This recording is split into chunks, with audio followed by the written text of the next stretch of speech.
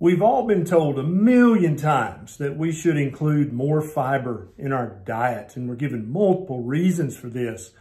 The purpose of this video is to question how much fiber should we be getting in our diet, and more importantly, what does the research actually say about this? Not necessarily epidemiological observational research that's based on food frequency questionnaires, but what does actual randomized control research say about the fiber question? I'm Dr. Ken Berry, a family physician with 20 years of clinical practice, and this video is going to help you understand how much fiber do you need to eat each and every day. All you have to do is turn on the television or read a magazine article or jump on Twitter, and you're going to be told things over and over like eating more fiber helps support weight loss, lowers your cholesterol, lowers your blood sugar, improves your heart health, prevents diabetes completely, helps constipation, decreases your risk of colon cancer, or my personal favorite, that it detoxes some part of your body. Now, people who have ever taken too much fiber, either from fiber-containing foods or from a fiber supplement, will tell you that the side effects of having too much fiber are no fun whatsoever. They include gas, lots of gas, bloating, constipation, diarrhea, constipation, yeah, and cramping, and actually worsening of irritable bowel syndrome symptoms. So it's almost like your bowel is telling you, hey, don't eat all this fiber.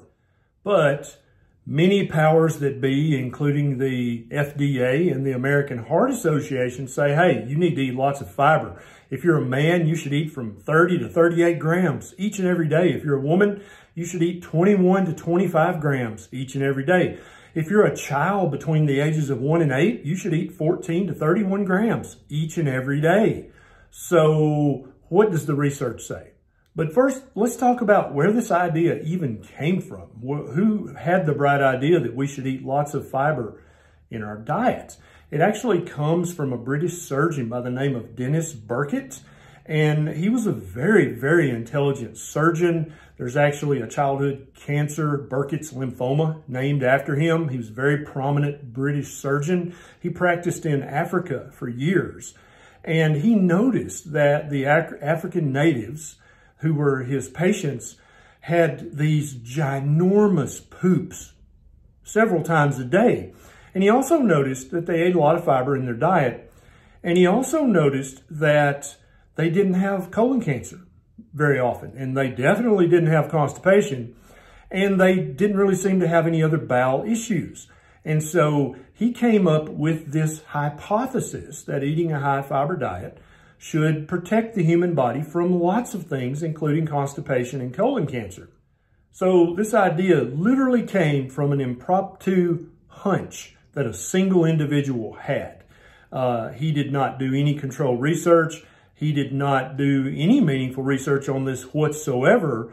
He just wrote a book about this and became known as the fiber guy and lectured all over the world. And since, as I mentioned earlier, he was a very prominent British surgeon and he had done some very good work in other areas, people tended to take what he said as gospel. One thing that you need to understand is that these Africans that he was studying and practicing on, they also didn't eat any added sugar whatsoever. And they also didn't eat any highly processed grains. And they also didn't eat any vegetable oils. So there's that. He also had one other hypothesis, which I tend to agree with. He hypothesized that squatting is a better position to take a bowel movement in than sitting, and that it would help with constipation and other bowel problems. Now, I think that hasn't been proven either, but I think he may have been onto something there. Now, let's talk quickly about what fiber actually is. Fiber is plant matter that our gut absolutely cannot digest. It is, well, basically, it's the same exact thing as sawdust or cardboard, okay? So when you start looking at some of these claims, like it helps you lose weight. Well, if I took you where you're at right now and I replaced 10 or 20% of your diet with sawdust, and every day we just mix sawdust into your oatmeal and into your cornflakes, and so you were getting 10 to 20% more fiber a day. fiber that your body cannot break down, cannot use as nutrition in any way whatsoever, doesn't contribute any calories, carbohydrates, protein, fat to your diet. Well, duh, yeah, you're going to lose weight because I'm feeding you something you cannot use as nutrition, right? This is also the way it lowers your blood sugar because however much of your diet you're replacing with fiber is giving you no nutritional benefit at all, including no carbohydrates. So, of course, your blood sugar is going to come down. As for the claim that it improves heart health or decreases your risk of heart attack or stroke, again, we're replacing 10 to 20% of your diet with sawdust or cardboard every day, so you're not able to eat that much in volume of sugars and grains and vegetable oils. So we're basically, by putting 10 to 20% sawdust into your diet, you're not able to eat the things that are actually increasing your risk of heart attack and stroke. So yeah, that kind of makes sense. Now, there is the argument that gut bacteria living in your large intestine can break down this fiber and use it, and then somehow magically you derive nutrition from that. Now, it is true that the bacteria in your gut can break down this fiber, and they can use it as fuel because they can actually break the cellulose down, but you cannot. Now, there is some limited evidence that the short-chain fatty acids that these bacteria produce from eating the cardboard and the sawdust can move across the cell membrane of your enterocytes, which are the cells that line your gut wall.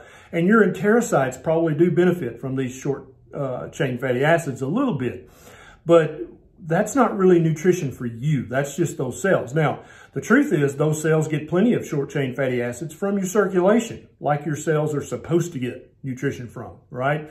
And there's very little evidence that your entire body actually benefits from these short-chain fatty acids whatsoever. Now, what these bacteria also make, in addition to the short-chain fatty acids, is they also produce lots of greenhouse gases like methane and carbon dioxide. And you experience this in the form of gas and farts. And so by eating a high-fiber diet, are you actually contributing to global warming? Now, let's look at the actual research to support all these claims about fiber.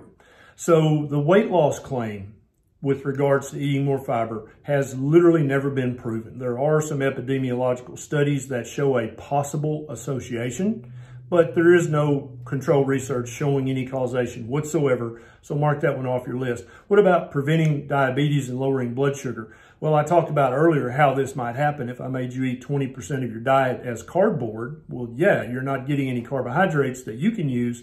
So therefore, your blood sugar is going to come down and you won't develop diabetes. But that's kind of a weird way to prevent diabetes, isn't it? Surely there's a better way than that.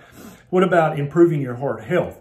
Well, there's literally no research that's of a controlled fashion that proves this or shows any kind of causation. It's all epidemiological research. Now, the detox thing. Anytime anybody on the planet says, hey, buy my product and it will detox your liver or your kidneys or whatever, you can officially hit the unfollow button right there or the block button, because that's bullshit, okay? If you want to detox any part of your body, you fast. That's how you do that. It's cheap, easy, free, side effect free. You never buy a product to detox your body. What about the claim about constipation? Eating more fiber helps with constipation.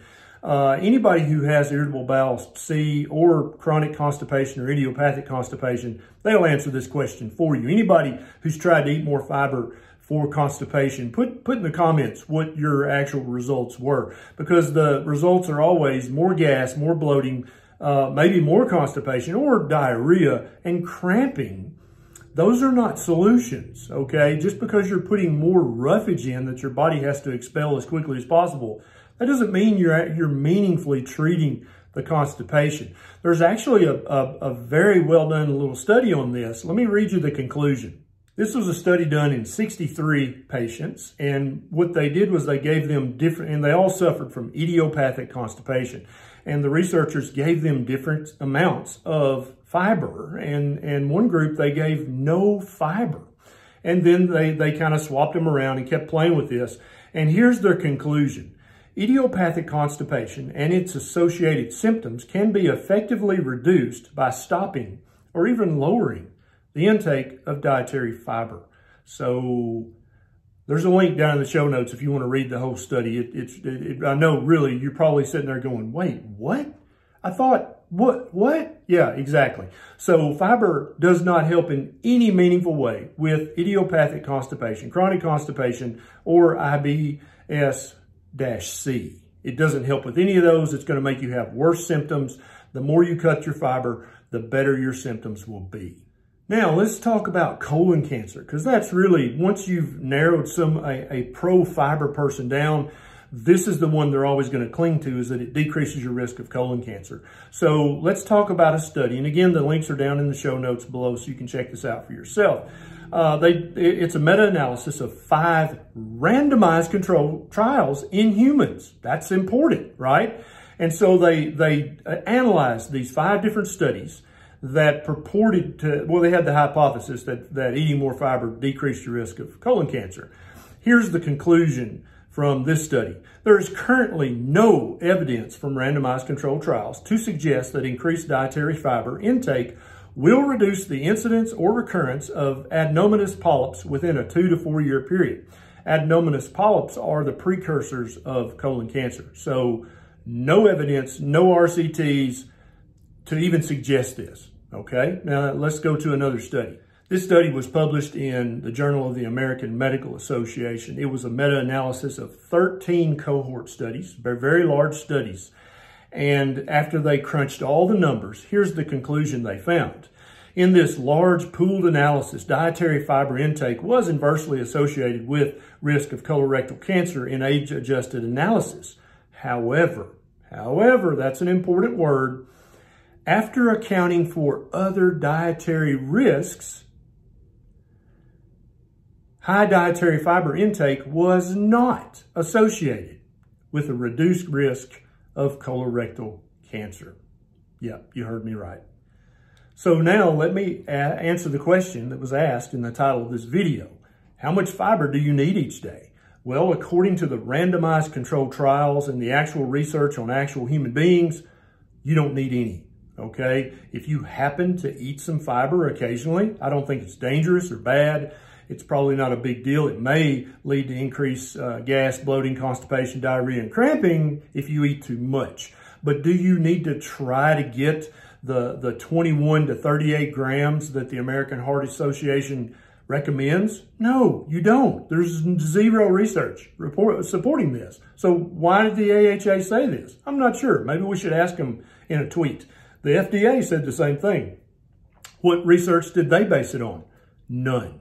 It is all based on an impromptu hypothesis had by a very famous British surgeon decades ago, and there has never been a credible study to show causation between fiber and any of the things that you will hear as potential benefits for getting more fiber in your diet. Therefore, stop trying to get fiber in your diet. If you're taking a fiber supplement, throw that crap in the garbage. It's a waste of money. If you're trying to eat high fiber foods that you don't really like, stop doing that, okay? Just eat more fatty meat. You don't need fiber. Fiber has never been proven to help you in any meaningful way. Now, your gut bacteria, they appreciate it when you eat fiber, and they make carbon dioxide and methane to warm the atmosphere when you do. So maybe think twice before taking another fiber supplement or eating another high fiber food. I sure hope this video has cleared up some confusion you may have had about fiber in your diet.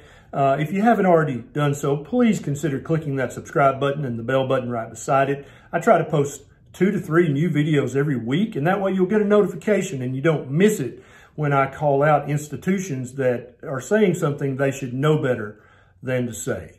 This is Dr. Barry. I'll see you next time.